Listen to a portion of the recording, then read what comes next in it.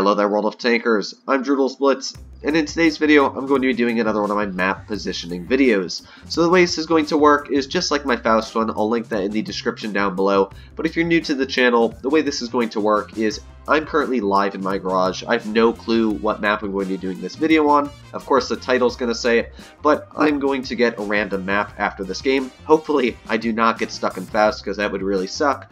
But any other map than Faust, I'm going to tell you guys the positions I'm going to push my VK72 right here into, why I'm going to do that, and if I have to adapt to the situation, which 99% of the time you do, judging if the enemy team doesn't work as well, or they push somewhere else. You always have to be ready to adapt. And that's the main issue I find with, replays that you watch. A 7,000 damage replay, YouTuber says, oh, this is where I pushed, I did well there, I side scraped, but that doesn't help you if you play on your own and you're even up against the exact same matchups.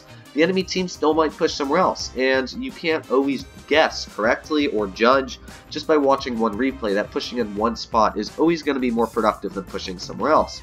So I feel showing you live gameplay is a little bit more productive for me to tell you guys what's going through my head, and a little bit better for you guys to learn some adaptive situations once you get in a map area. Now, Falls Creek is usually a very, very situational map, because you either go to the heavy side or you go to the medium side. If you go in the middle, it doesn't really work.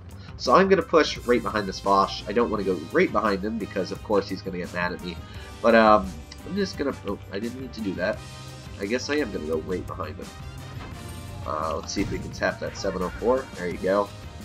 But I'm going to sort of stay in a position like this, have the shells bounce off my upper plate because they're not going to go through, as you can see, and I'm just going to hold here. But there's an issue I'm noticing already. We only have a Sheridan that's over on the medium side, but the enemy team doesn't really have a crazy amount of mediums, so we should be fine on that area. The big issue is what is lurking behind this corner. There's a 57, there's a grill. Oh no, I wanted to get an HE in that guy. Sadly, the Foch went in front of me there, but still got damage out, that's fine with me. We know where the 57 is, so that's fine. E100 and the K91 are already spotted over there, so I'm still just going to hold peacefully here. I've got, nothing to worry about if I just hold here, unless I notice my team really dying. I'm not sure why our patent, again, didn't go medium. These are very simple things that teams should do that they just really struggle. So let's tap this 57 right in the... I was going to tap him. I guess not. We'll see if he pulls out. I'm pretty sure he knew he was spotted after he was out there for a couple seconds. There you go. Tap him in the front track wheel. Hopefully that grill doesn't tap us. Actually, we didn't get spotted, which means the grill is no longer in that position. 704 is already dead. So what that means is I'm going to push straight down into the death pit, I call it. There's the grill. But I'm going to push straight down into here. There we go. Now I am going to focus this E100. So obviously, just normally show you guys if I were to hold there the whole game, it would work, but you definitely have to be situational depending on what's going to happen. Now this E100, even though he did shoot, there you go. We have about the same reload. I know he has a little bit quicker than me, but I should be able to work with him here. I'm not going to over-aggress myself, just going to put my tank in the right situation. I've got a little bit more hit points than him, so I know I can trade, so that's fine. I can trade a shell. There you go, nice little tap, put on our fast reloader. But you can definitely see situations are always changing in Blitz, because I would never tell you guys to ever go here in a normal game. I would just never do it. It's something that I wouldn't do. Sorry, voice cracks, it is late at night. But I would never tell you to push here. So this is something that shows you that not every game is equal. You always have to be ready for change. But if you do change correctly, you know the correct targets to push on, you can see it's pretty easy to win a game. So we're doing pretty good here. I'm not too worried about that 57. SU is going to die as well. So this is just a nice, easy game we pulled out here. Going to be, I hope, 5,000. We're going to see. Hopefully that guy gets killed by me. There we go.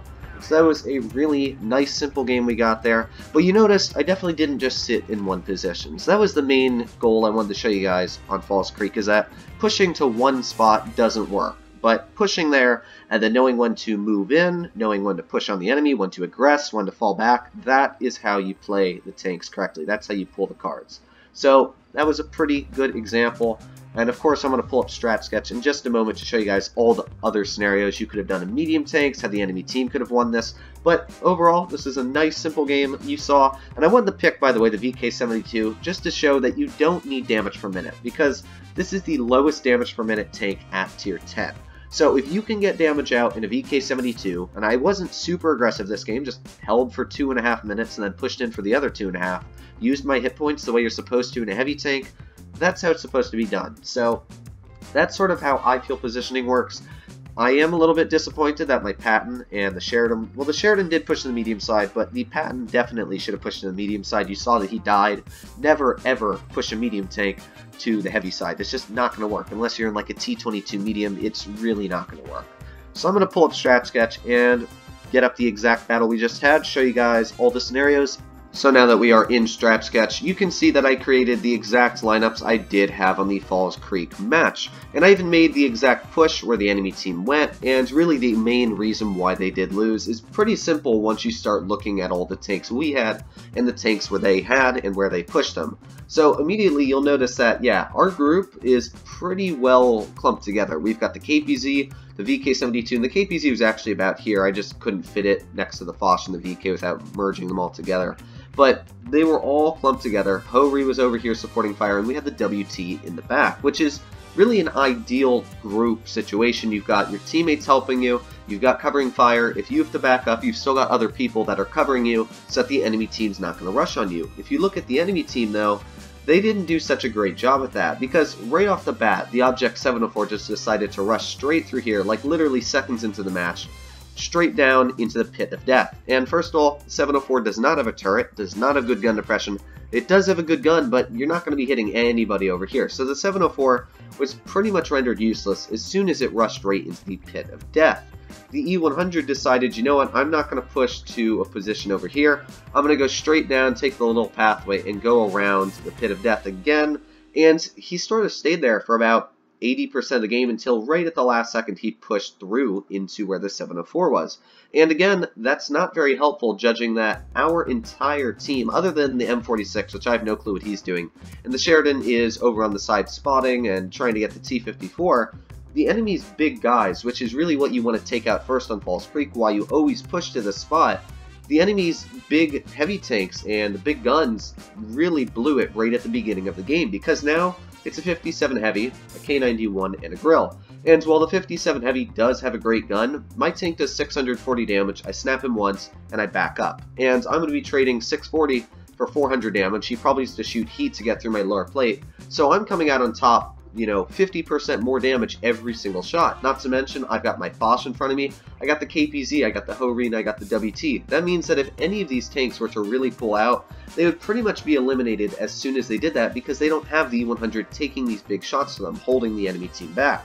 And then what happens is, a little bit later in the match, about a minute later, after I've just been sitting there, sort of relaxing, whittling down the enemy team, the K91 decided, you know what, I lost 600 hit points from the Foch, I think it was, so K91 now goes all the way around to where the E100 was. So now literally, it's just a grill where the K91 is, where the E100 would have done very well, and a T57 heavy versus literally 5 tanks, because the 704 I'm pretty sure was dead by now, and the E100 and the K91 still aren't even contesting my guys over here.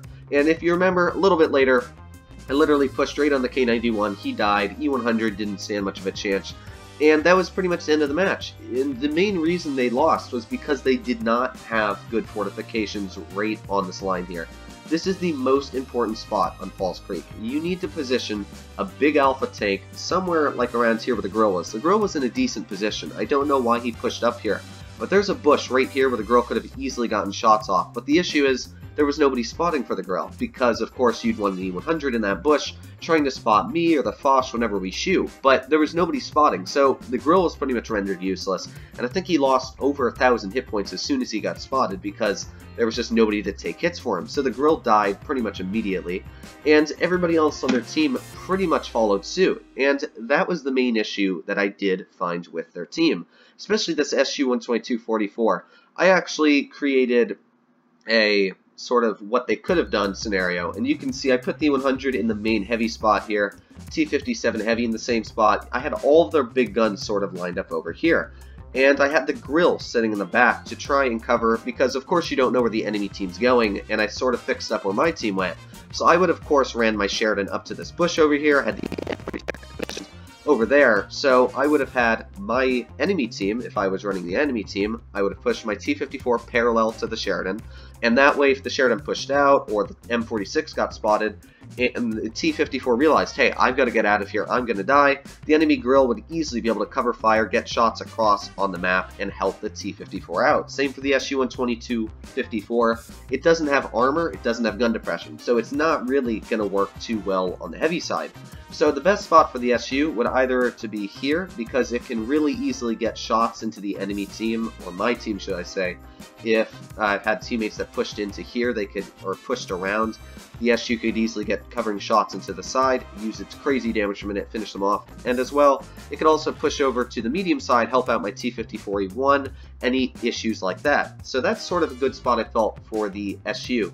And then the Object 704, as I said, where the grill could have sat, right in that little bush here. So the E100's taking the shots, bouncing them, and then he backs up after he shoots. 704 gets another, helpful shot in.